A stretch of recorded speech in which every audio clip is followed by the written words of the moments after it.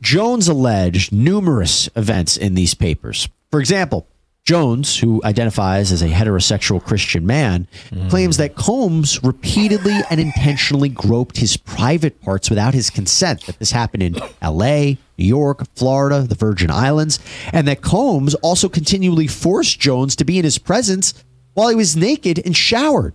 So with that, Jones is suing Combs for a claim of sexual assault and harassment.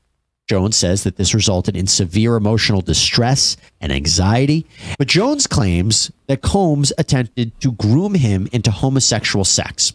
And one of the ways that Jones says Combs tried to do that was by using producer Stephen Aaron Jordan, who Jones apparently looked up to. Combs allegedly showed Jones a video of Jordan engaging in a sex act with another man as a way to, quote, ease his anxiety concerning homosexuality. And included in this complaint are alleged screenshots of that purported video. By the way, Jones alleges that Combs has hidden cameras in every room of his various homes and that he has secret recordings of celebrities and associates, this compromising footage of every person that has attended his parties, which, by the way, from a legal point of view, would be a violation of civil privacy laws and criminal. Yeah, so we try our best to avoid anything that's still in the realm of gossip. Yeah. This is now on regular news now. Yeah, this is coming for him. TMZ. So what struck me was the fact that the guy Lil Rod apparently said he was a Christian. And it made me think of all the artists that we've mentored or, you know, played on our show or, you know, aspire to be a Christian hip hop artist, things like that, producer, whatever. They're just not aware of how the industry could turn you out. Yeah.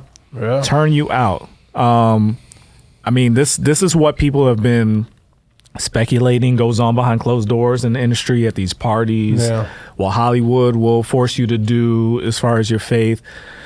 And we're starting to hear more and more stories about how things really get done. And as a Christian, what do you feel? Do you think, I mean, we've seen some stuff. So what do you think? We say that every week.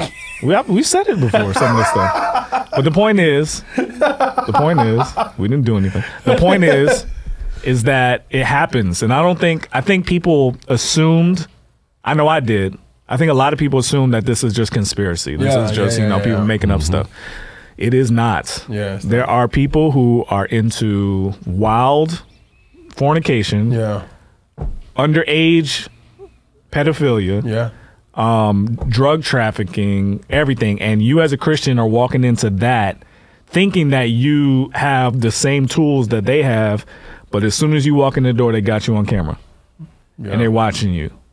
Every single step you make, and then they'll use it against you. And good meaning people who went in with the right mindset get caught in something that they thought was just an innocent little slip up, and they got you for the rest of your life. Yeah, man. I think the thing is, with dealing with this, I think lust is never satrified. I think somebody told me that before. I can't remember who, but I think probably Maya. I can't remember who, but I think, and the reason I said that is that it starts like, I think you said this a couple weeks ago or last week, that it starts off with just a little bit of here. We were talking about Freaknik. You're talking about like a little bit.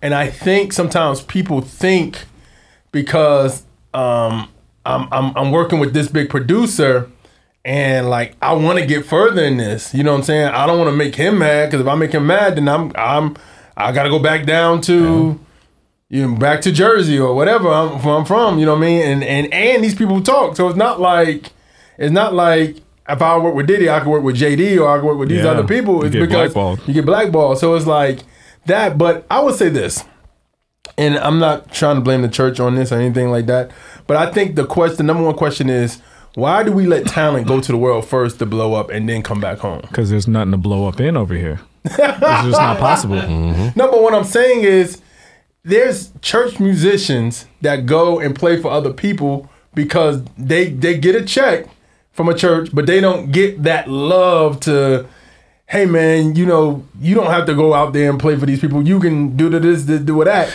But I just feel like it feels like sometimes people have to go to the world and then the church go like, yo, we always been he been here since he was a kid. Well, I mean, that happened to Jesus. Yeah, it's the same but thing. I'm just saying, I'm saying that to say, going back to using him as the Christian situation is like, sometimes I feel like we shouldn't even have to he shouldn't have to go to Diddy. That's what I'm saying. I think, man, it's certain people who go to. Yeah, exactly. It's certain people who have the calling to go navigate within that mainstream realm and be a light in the midst of darkness. But if you're not spirit led and you're going into the devil's playground, there's no end to the wickedness. There's no end to the darkness that you're going to encounter. Yeah. And if you're not built for it, if you're not led to go into that place, you can be exposed to some things that can change your life forever, and not in a good way. Yeah. So I think people just really have that desire, like you said, to blow up, to make money, to have fame and notoriety. To what end? You know, how far are you willing to go? Are you willing to go into a place where you see darkness and destruction and negativity? Are you willing to risk it just to get a check?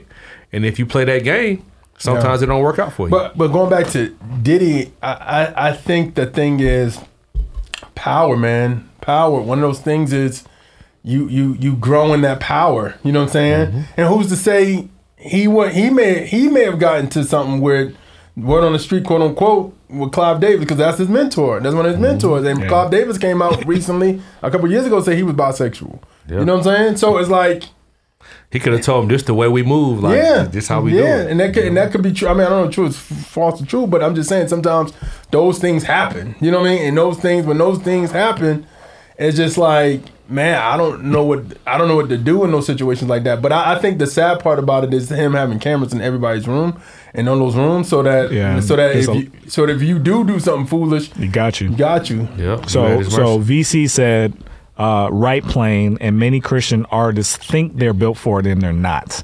And I think that's the issue. That's why I'm bringing this up, is because when you get put in those rooms and it's like you know, the example we always use, me and Ryan, was like, oh, they got strippers upstairs, you coming?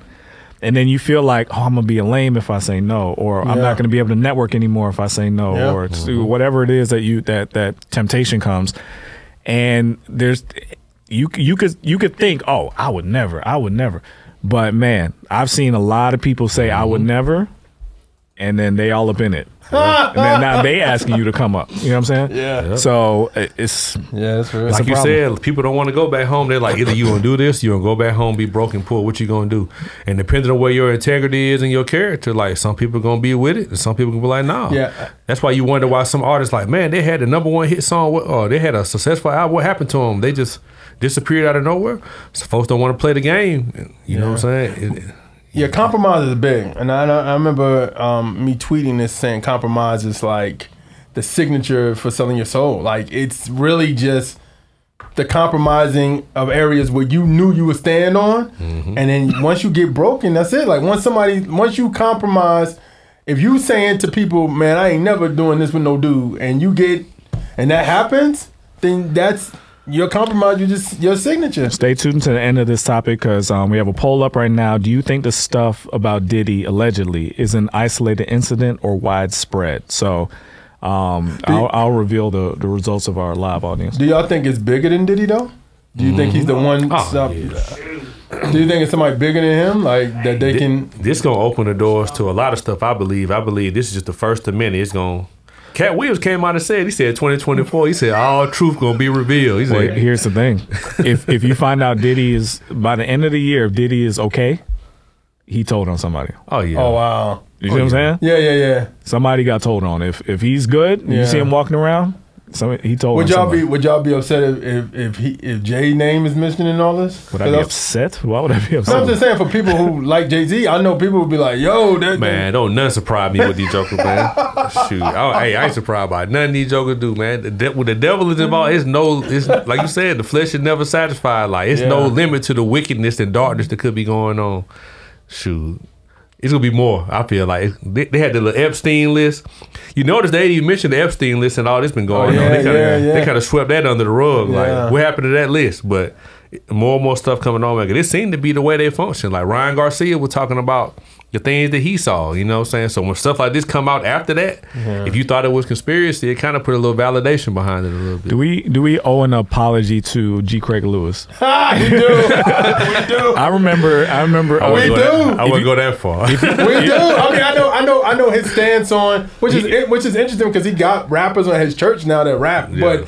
I think to a certain extent when I check out some of his messages, when I look back at the stuff he was saying, it lined up perfect. So if you don't know who G. Craig Lewis is, years ago, I remember I gave Jeremiah a DVD. What was it called? No, that wasn't them. That was somebody else. That was that Lester Crowley stuff. No, but that was the same roll stuff. Yeah. But them people online too. But I know you're talking about. But G. Craig Lewis back in the day was like hip hop is evil, is evil origins, can never be changed, that kind of thing. And he was revealing a lot of this stuff, like these people have secret lives and all that. And I remember me and Jeremiah was kind of like, man, he hating, you know. That was kind of the attitude we had, and it's like, I don't know, he was right. I still don't like his tactics.